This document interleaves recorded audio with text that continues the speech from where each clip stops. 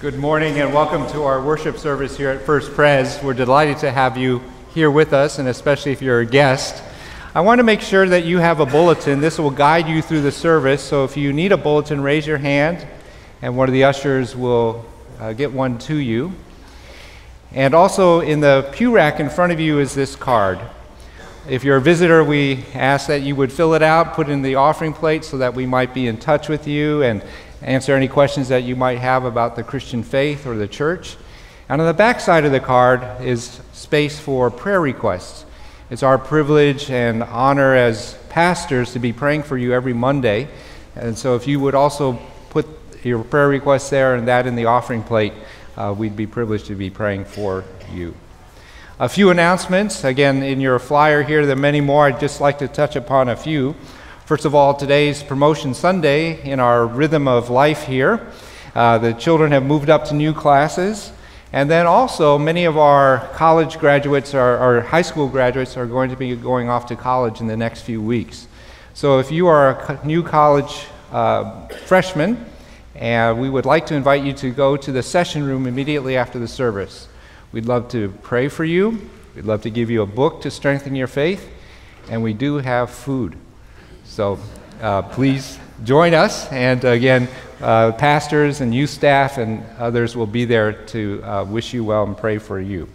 And finally, we have the Lord's Supper tonight. This is a sacrament of the church which strengthens our souls, reminds us of the gospel and our need for Christ. Now let us use the meditation to prepare our hearts for worship.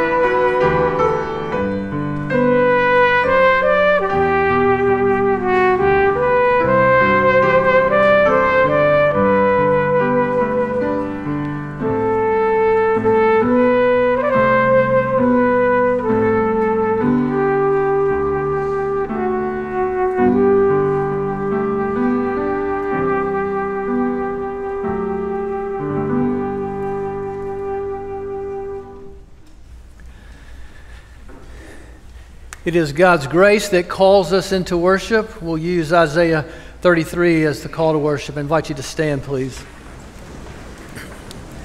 Lord, be gracious to us. We long for you. The Lord is exalted, for he dwells on high. He will fill Zion with his justice and righteousness. The Lord is a rich store of salvation and wisdom and knowledge. For the Lord is our judge. The Lord is our lawgiver. The Lord is our king. It is he who will save us. The Lord be with you and with your spirit. Let us worship God.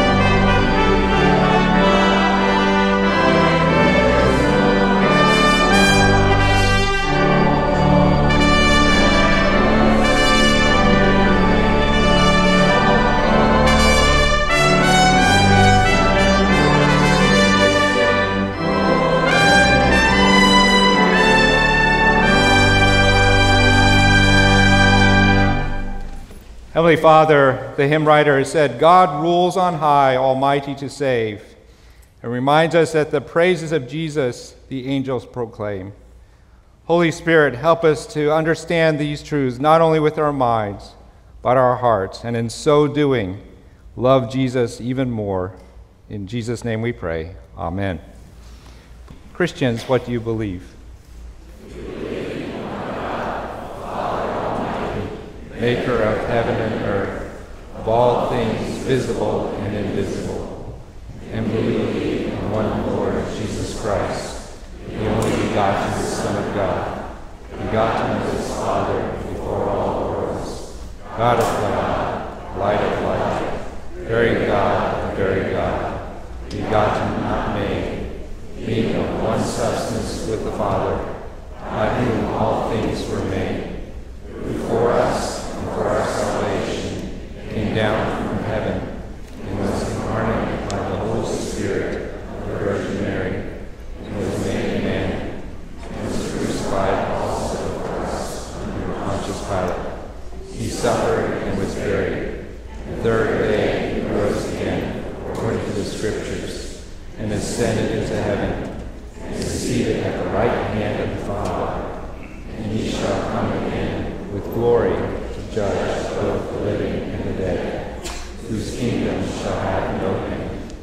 And we believe in the Holy Spirit, the Lord and giver of life, who proceeds from the Father and the Son, who with the Father and the Son together is worshipped and glorified, who spoke by the prophets, and we believe in one holy Catholic and Apostolic Church.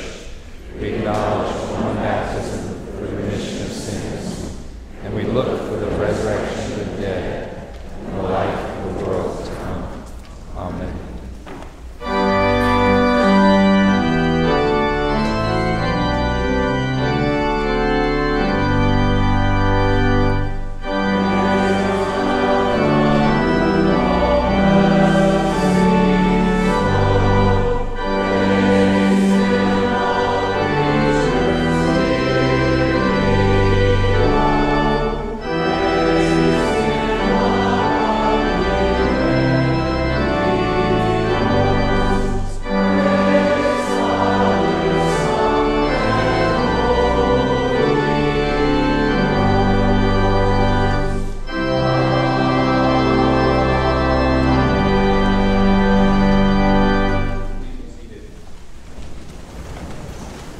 reading from the Psalms this morning is Psalm 146. In the Pew Bible, it can be found on page 980. This is the Word of God. Praise the Lord. Praise the Lord, O my soul. I will praise the Lord all my life. I will sing praise to my God as long as I live. Do not put your trust in princes, in mortal men who cannot save. When their spirit departs, they return to the ground. On that very day, their plans come to nothing. Blessed is he whose help is the God of Jacob, whose hope is in the Lord his God, the maker of heaven and earth, the sea and everything in them, the Lord who remains faithful forever. He upholds the cause of the oppressed and gives food to the hungry. The Lord sets prisoners free. The Lord gives sight to the blind. The Lord lifts up those who are bowed down. The Lord loves the righteous. The Lord watches over the alien and sustains the fatherless and the widow. But he frustrates the ways of the wicked. The Lord reigns forever, your God, O Zion, for all generations. Praise the Lord. The grass withers and the flowers fall. Let's now take a few moments to personally confess our sins. I invite you to kneel if you're able as we think about the holy God.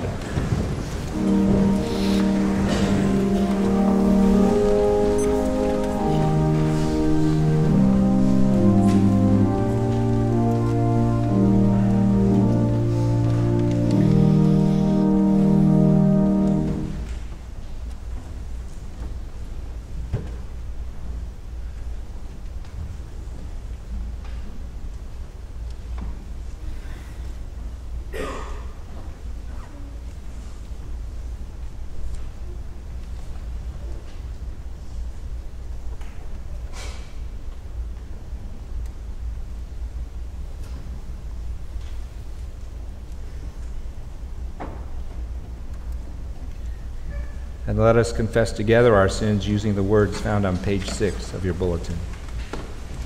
Heavenly Father, we humbly confess that we are anxious, fearful people, and do not trust you as we should, and often try to control our circumstances to prevent hardship and pain. We are slow to seek you in prayer, weak in perseverance, quick to forget faithfulness of your power and providence. We try to manipulate and scheme instead of resting in your promises and remembering your love. Forgive us for the folly of self-preservation and self-trust. Forgive us for doubting your goodness. Forgive us for being conformed to this world and for placing our trust in possessions, power, and the wisdom of man. Renew our minds and hearts, that we might walk by faith and not by sight. By your mercy, keep us steadfastly devoted to Christ, and cause us to endure to the end.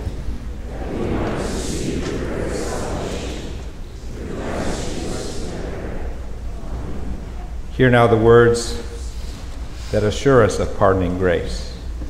Praise awaits you, our God in Zion. To you our vows will be fulfilled. You who answer prayer, to you all people will come. When we were overwhelmed by sins, you forgave our transgressions.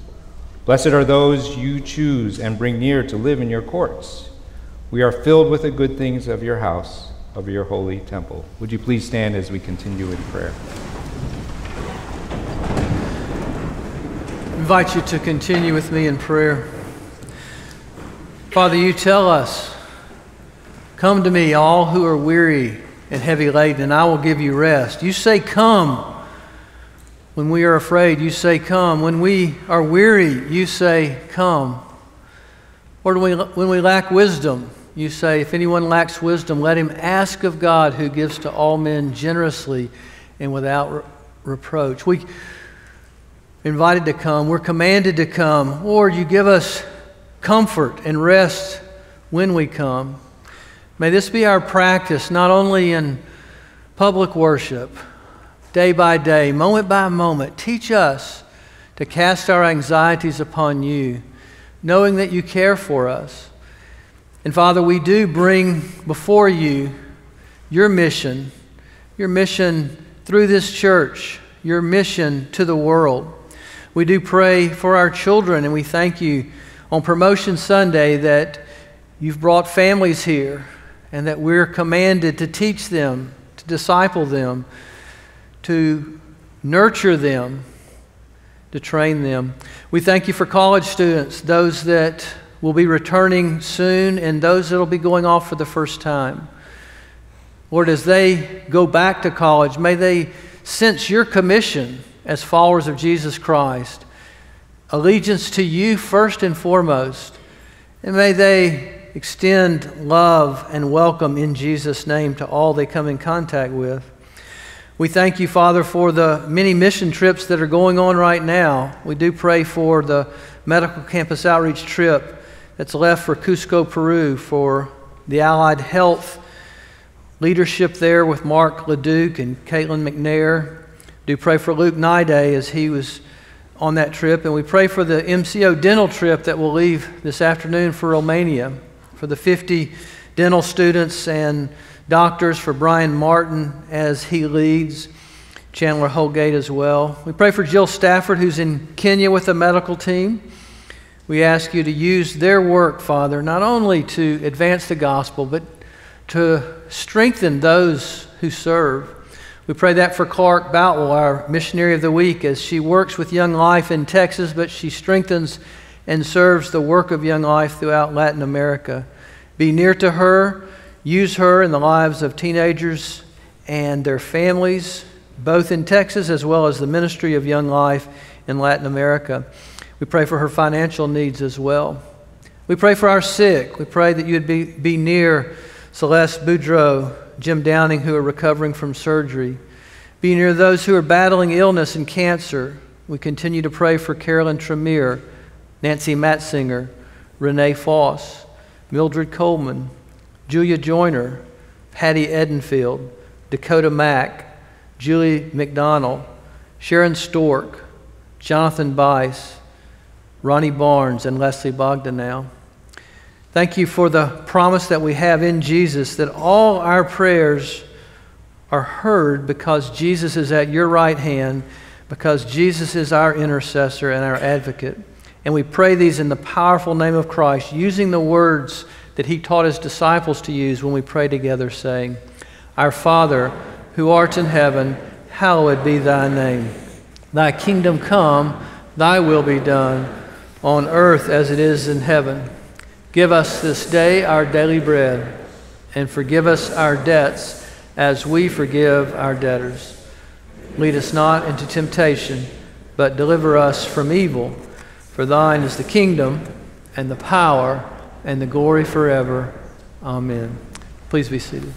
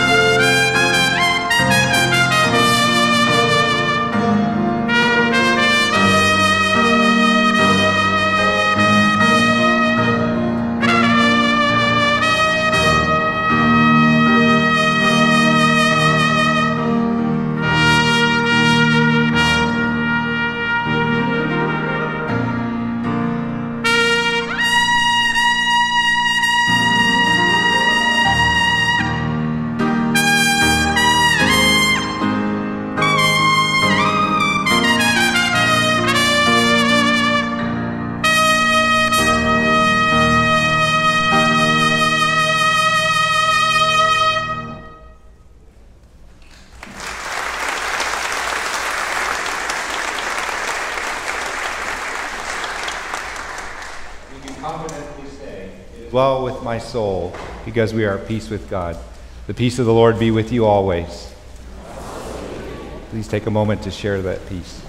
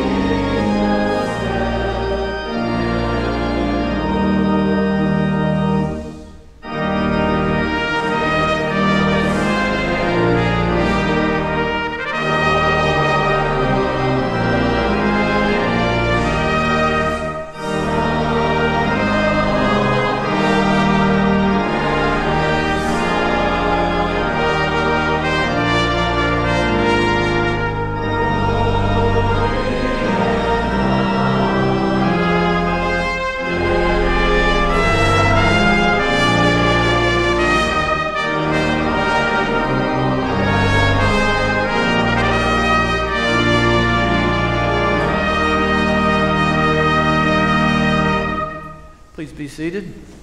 Turn your Bibles to Luke chapter 18.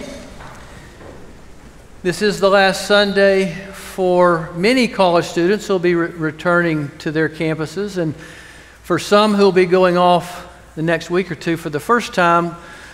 Pastors and youth staff do want to invite all college students to the session room just briefly after the service. We want to pray with you, give you some information. We do have a gift for you.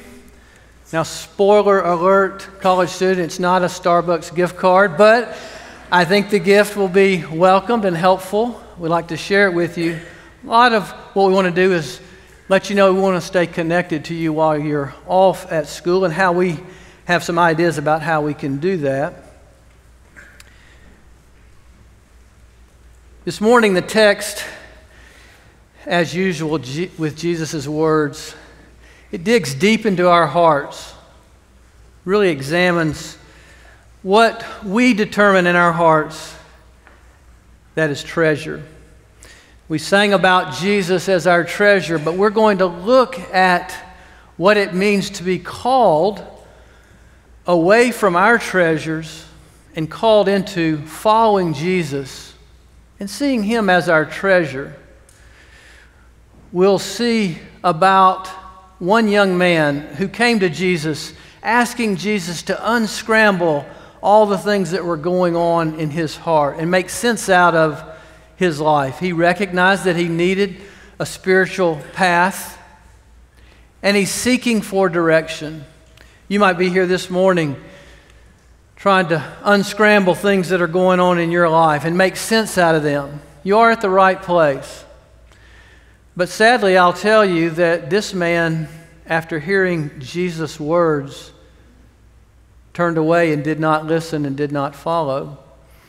We need to pray right now, and I would ask you to pray and ask God to allow you to hear His words so that you might take Jesus' words in, treasure them, and they might have a transforming effect on your heart. Let's pray together before we start. Father, would you, by your Spirit, speak to us, teach us what Jesus wants us to know about following Him. Father, we know that many of us here have said yes to following Jesus. Teach us what it means to follow farther. For those that have never professed faith in Jesus, your word says, with man this is impossible, but with God all things are possible. Would you give the gift of salvation, open blind eyes, make hearts receptive? We pray this in the powerful name of Jesus. Amen. Luke chapter 18, beginning in verse 18, and I'll read through verse 33. A certain ruler asked him, "Good teacher, what must I do to inherit eternal life?" "Why do you call me good?" Jesus answered. "No one is good except God alone. You know the commandments: do not commit adultery, do not murder, do not steal, do not give false testimony, honor your father and mother." "All these I have kept since I was a boy," he said. When Jesus heard this, he said to him, "You still lack one thing. Sell everything you have and give to the poor, and you will have treasure in heaven. Then come follow me." When he heard this, he became very sad, because he was a man of great wealth. Jesus looked at him and said, "How hard it is for the rich to enter the kingdom of God. Indeed, it is easier for a camel to go through the eye of a needle than for a rich man to enter the kingdom of God." Those who heard this asked, "Who then can be saved?" Jesus replied, "What is impossible with men is possible with God." Peter said to him, "We have left all we had to follow you." "I tell you the truth," Jesus said to them, "no one who has left home or wife or brothers or parents or children for the sake of the kingdom of God will fail to receive many times as much in this age and in the age to come eternal life." Jesus took the 12 aside and told them, "We are going to Jerusalem, and everything that is written by the prophets about the Son of Man will be fulfilled. He will be handed over to the Gentiles. They will mock him, insult him, spit on him, flog him, and kill him. On the third day, he will rise again." This is the word of God. Thanks be to thee, O God. Once again, Jesus is talking about money in the kingdom. Here, Mark tells us that a man comes up to Jesus and falls at his feet. We assume that he is sincere. Matthew tells us that he was a young man, prominent and impressive, that he had such a position of influence at such a young age. Luke tells us he was a ruler, probably a civil ruler, magistrate, probably not a religious ruler, though he might have been. But all the Gospels tell us this: This man was rich. And Jesus has been speaking to the rich. We know in Luke 6 he says, "Woe to you who are rich."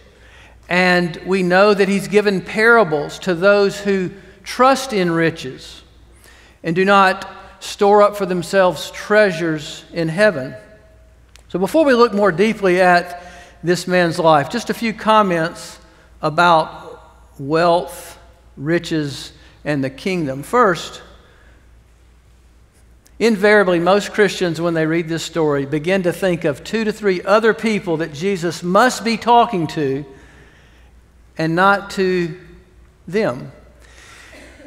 None of us believes that Jesus would be addressing us as rich, and that's a problem. It's a problem because Jesus is speaking to us. Also, the Bible is very clear that our relationship with money impacts our relationship with God, positively or negatively. All of us have a relationship with money, and if we have lots of money, it's a temptation to be prideful or reckless. If we don't have as much money as we want, there's a temptation to be envious or to be angry and bitter, to judge people whether we have or whether we don't have. So relationship with money has an impact on your relationship with God. I think we can say that Jesus has taught, and the epistles have taught us, that money is not our ultimate problem. It does say the love of money is the root of all evil, but money is not our ultimate problem. But money does make all of our problems more complex and more complicated. And a wrong relationship with money can cause our problems to become more strained and difficult. Last thing I'll mention that we see in the text and in these texts is that caring for the poor is not just a political or social issue. From the Old Testament throughout Jesus' ministry and the New Testament writers in church history, Christians understood that caring for the poor was all a part of the church's responsibility to love the world in the name of Christ. Here we talk in looking at your definition of life. Your definition of life is what you treasure, and that which you treasure, you find satisfaction. That which you treasure, you find security. That which you treasure, you look for significance. And Jesus says we need to evaluate our relationship with money and how it affects our treasure of God. So what was the rich young ruler's approach? The sentence is actually somewhat contradictory. He says, "What must I do to inherit eternal life?" It's a contradiction of sorts. You can tell that he's confused because he starts with, "What must I do?" That's really referencing to what you might think of as a paycheck. What must I do to earn God's favor? But then he says, in order to inherit eternal life, an inheritance is something that you receive that you don't deserve. It's a gift from someone else. So his approach seems to be that he's looking for some advice here. And I think that's not unusual as people find themselves trying to unscramble the mess that they find themselves in, the confusion that they face in their life. They want some advice. He seems to be seeking advice. Notice that Luke, as well as Jesus, is contrasting these little children in verse 17 that are entering the kingdom and this wealthy man in verse 24, where Jesus says it's hard for him to enter the kingdom. The issue is entering the kingdom, and he's seeking some advice. But advice is like an accessory. It's something that might make the travel a little nicer, but it's not a necessary feature. Seems as if this man is saying, what do I need to add to my life in order to improve my status? He's looking for advice. He's compartmentalizing his Christian life. And this is a temptation. It's a temptation for college students. I've seen this through the years. College students who've grown up in the church or Christian home, they recognize that I have my academics and I have my social life and I have maybe my exercise and taking care of myself physically, I need to compartmentalize. I need a spiritual life. It's really just viewing Jesus as someone who is an advisor, someone who can improve your situation. It may be that he was seeking advice. It may be that he was seeking achievement. He asked the question, what must I do to inherit eternal life? Now, Jesus' response is different than most responses that we see in the Gospels. Jesus tells him, keep the commandments. And he lists out those commandments that are related to loving your neighbor. He lists out adultery, stealing, lying, honoring your father and mother. Those that we would call the second table of the law. And he says, well, I've kept those. And what more do I need to do? Well, Jesus presses in and he pushes on one issue.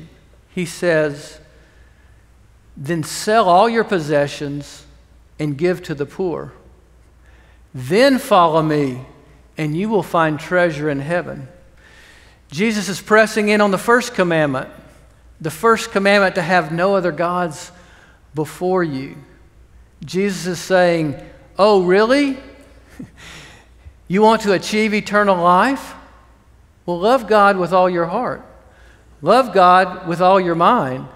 Love God with all your strength. Love God with all your life. That's the first and greatest commandment. But if we love God with all our mind, we'd never think anything wrong. If we love God with all our heart, we'd never want anything wrong. If we love God with all our strength, we'd never do anything wrong. We'd be a perfect person. Jesus is helping this young man realize you cannot achieve eternal life. It can only be received. And you're not good enough. Even when he asked Jesus, good teacher, Jesus wants to know, are you calling me Messiah? Only God's goodness can remedy our situation.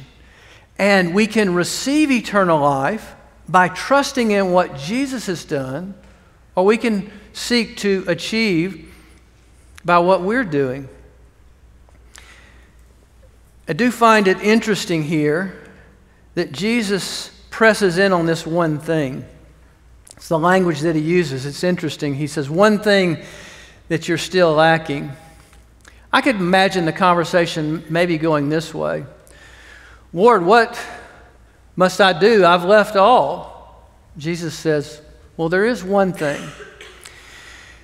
And then I could hear the man saying, well, Lord, let me tell you about all the things. Everything that I've left. But Jesus is saying, I'm really only interested in talking to you about the one thing. Oh, Lord, but what about all of these other things? No, it's just the one thing. For you, if you haven't let go of the one thing, you may not have let go of anything. You can't claim everything if there's the one thing that you're holding on to. Jesus is calling this man to allegiance. He's commanding him to follow, and he's commanding him to sell his possessions. Those are the two verbs that Jesus calls him to action on. Sell your possessions is a secondary tense. Follow me is a primary tense. Nowhere in the other Gospels, any of the other Gospels, have we seen Jesus saying, in order to have eternal life, you have to sell all your possessions. In Luke 5, when he called Matthew to follow him, he didn't require him to sell all his possessions. In Luke 19, Zacchaeus is called to follow Jesus, and he's not required to sell all of his possessions. But Jesus is pressing in on this one thing. Have you let go? Have you loved God with all your heart? Do you have allegiance to him? That's what it means to follow. It means to let go. Maybe a question or two for you this morning about letting go. Is there anything in your life this morning that you would say, this is off limits to you, Lord? I will follow you, but this one thing I can't let go of. Or is there anything in your life that you can't thank God for, even if it's been taken away. That one thing is where Jesus wants to meet you. That one thing of resistance that you say, I will follow you, Lord, but that one thing is the place where Jesus wants you to cling to Him. Because the gospel is not just about surrender and letting go. It's about turning and trusting in Christ and clinging to Him and taking Him as our own. Listen to what Elizabeth Elliot says. There is no ongoing spiritual life without the process of letting go. At the precise point where we refuse to let go, growth for us stops. If we hold tightly to anything that has been given to us and we're unwilling to let go, we're unwilling to give this over to the giver of life itself, we're cut off from the life that we long for. The truth is, whatever we are given is ours to thank Him. Whatever we are given is ours to offer back to Him. Whatever we are given is ours to relinquish and lose. It is ours to let go of, that we might be filled with His glory. First and foremost, the call to follow Jesus is a call to leave and to let go. But it's also a call to cling. Christianity, different from all other religions, is a religion of relationship. And Jesus calls us to cling to Him. In the 77 times in the Gospels where this phrase, follow, is used, almost all of the times, Jesus uses that word, and it's followed by the word me. He doesn't say follow an ideal, follow a set of moral teachings. Jesus says, follow me. Luke 9:23, if any man wishes to come after me, let him deny himself, take up his cross daily, and follow me. The call to discipleship is a call to cling to Him. We studied Luke 10 when Jesus visited Martha and Mary, and Martha became very angry that her sister Mary would not help her with the preparations. And she came to ask Jesus to rebuke Mary for not helping. Mary, you know, was sitting at Jesus' feet. And Jesus said to Martha, Martha, Martha, you're bothered, you're busy by so many things. And really only one thing is necessary. Only one thing is needful. Mary has chosen the good part. It will not be taken from her. She's clinging to me. She's let go of all these things that we say are so important. She's treasuring me. And she's experiencing what it means to follow me. Leaving, letting go, clinging, but also joining. In Matthew 4, where Jesus called the disciples to follow, He said, follow me. I will make you fishers of men. Come join my mission. The mission of Jesus is advanced by those who live the lifestyle of a disciple. Your call to advance the mission is a call to follow Jesus farther. Not necessarily to do something heroic or great for the kingdom of God in Jesus' name. Your call is to follow Jesus farther. It's a call to join Him, to store up treasures in heaven where moth and rust do not destroy and thieves cannot break in and steal. Mark tells us that when Jesus called this man to leave all and follow, He first loved him. When Jesus calls us away from those things that enslave us, it's a call of love. It's a call to His heart. His authority and His demand for allegiance is a call to love. How do we move our lives? How do we move our lives to the point where we gladly accept the call of Jesus? We're not fearful. We're not hesitant. This text reminds us Jesus at any time can put his finger on anything in our lives and say, let go of that. Jesus may have already done that in your life. He may have taken things, or others may have taken things that Jesus allowed for them to take. And he said, it's time. It's no longer yours to manage. It's no longer yours to be in control of. You know, our identity is defined as what we are living for. But our self-worth is how we feel about how we're doing.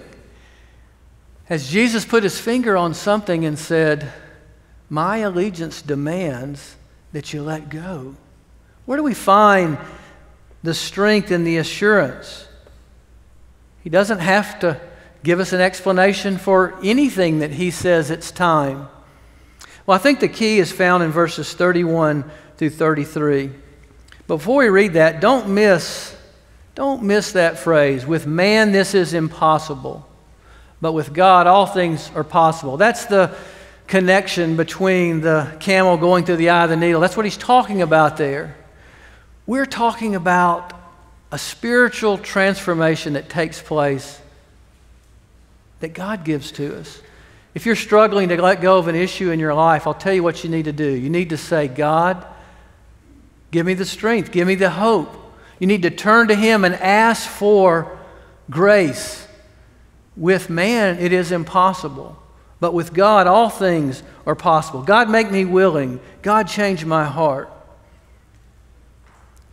Where's the assurance, though, that if we let go, he will catch us? He will provide for us. Look in verses 31 through 33. It says that he pulled the disciples aside. This is very important. He says, we are going to Jerusalem. The Son of Man will be handed over to the Gentiles. They will mock him. They will insult him. They will spit on him. They will flog him. They will kill him. And on the third day he will rise again. Jesus is telling the disciples, there will be treasure in heaven waiting for you because I will die for you. I will distance myself from the throne of God and my Father's relationship. And I will take on the death that you deserve. I will treasure you. I will provide what you could never provide. And my call for you to trust me is a call for you to experience treasure in heaven. I am your treasure, and I treasure you. Jesus calls, follow me, find me as your treasure. Last year, one of my mentors passed away, went to be with the Lord. He was 104 years of age. And every time I got to spend with him was a gift and a treat. He lived in Colorado, so I didn't spend a lot of time with him, but we'd talk on the phone occasionally. I would go out and visit with him. One time when I was meeting with him, he said, I said, tell me some of the lessons you've learned here in your mature age. He said, when I was middle-aged, and I said, I'm not sure where you count middle on that, but he said, when I was middle-aged, maybe your age, he said, I began to recognize that from now on in my life, losses were going to outpace gains in my experience. He said, I was beginning to orient myself to this reality that losses were going to outpace gains, and the truth is, finishing well in following Jesus is finding joy, as much joy in the losses as I do in the gains. I was stunned. I couldn't stop thinking about that. To treasure Jesus in such a way that my joy is equal in losses as it is in gains is to know what it means to be known by Jesus. What about you? I'm troubled at times with that thought that my life on this earth is going to be more known in these days ahead by losses than gains. Why would Jesus demand that we follow him in that way? I asked that question to my mentor, and he said, I think that what we need to do as we move closer to heaven is to recognize our insignificance. We're not as important as we think that we are. We're not as important to the kingdom of God. We're not as important to those that are on the earth. Really, there's a level of insignificance we need to live in. But also, he said, not only my level of insignificance, but also a recognition. He's preparing me and making me ready for heaven. He's preparing my heart to treasure Jesus above all earthly things. What if you don't have much faith this morning to let go of the things that Jesus might be asking you to let go of? I want to encourage you with a story of Moses. You know that Moses was a man of shame after he had killed a man, after he had lost favor with his kinsmen, the Jews, after his Egyptian brothers had disowned him as well, the Pharaoh, and he had fled Egypt. He had started over again, started a new occupation as a shepherd, and he was walking through the land and he saw a burning bush. And you recall that he had a face-to-face encounter, and God told him, I've seen the afflictions of my people. I've heard their cries, and I've come down to rescue them, and I will send you. This is Exodus chapter 3. You recall Moses began to make excuses. Oh, no. I have nothing to offer. You don't want to send me. I'm bankrupt. I am empty. I can't speak. I have no eloquent way to talk to the Egyptians. I've lost any sense of language or communication. He said, I wouldn't know what to tell people. I'm not theologically prepared. I don't know your name. I wouldn't know how to talk to them about who you are. God said, I'll send you Aaron. He'll go along with you. Moses made excuse after excuse after excuse. Finally, God said, what is in your hand? And it was his shepherd's rod. That shepherd's rod he'd used to guide and direct the sheep that were wandering. He'd use that to protect against any predators. God told Moses, throw down that rod. And he threw it down, and it became a serpent. That was significant for Moses to see, because the Egyptian Pharaoh, the presence of evil on the earth, was a cobra. He was a snake of all snakes. And God said, you're going to need my power. You're going to need my consecrated power. But I want you to know, I will go with you, and my power will go with you. And then God told him, pick up that serpent. And he picked it up by the tail, and it became a rod again. In Exodus 4, it tells us that Moses then followed. He took his family, he took his livestock. But in Exodus 4:20, it says this, and he took the rod of God. No longer was that Moses' rod. It was God's rod. And it was sanctified. It was consecrated.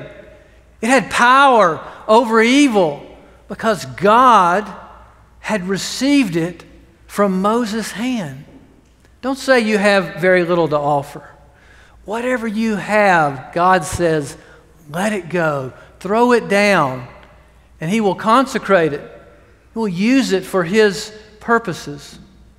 You know, we don't know if the rich young ruler began to make plans to let go of his wealth, if Jesus would have said to him, well, hang on to it anyway.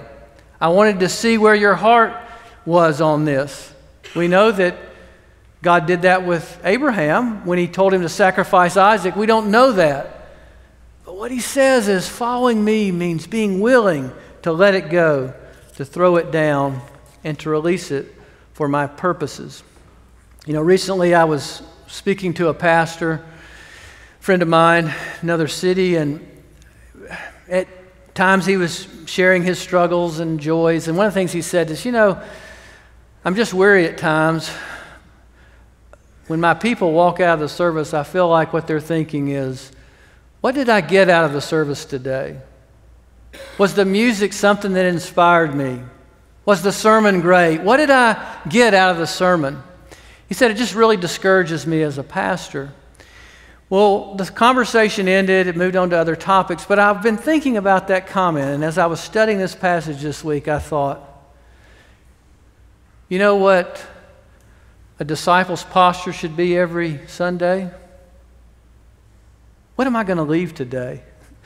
What's getting out of me today, having been in Jesus' presence? What am I going to let go of joyfully because I have been touched by Jesus' love? That's what we're called to do in following Jesus.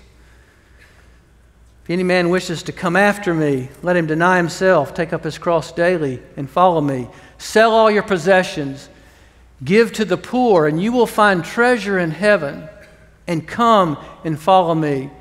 For where your treasure is, there your heart will be also. Let's pray together.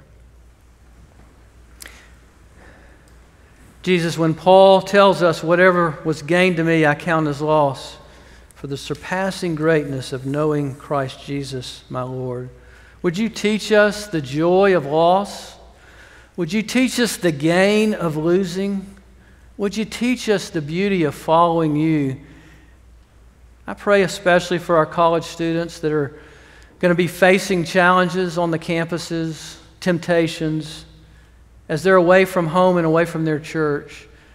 May their greatest desire be that they want to follow you, and leaving and clinging and joining you in what you're doing is their highest joy. I pray for each person here today, Father. If there's anyone here that has not said no to self and yes to Jesus, may today be the day of salvation. We pray this in Jesus' name. Amen.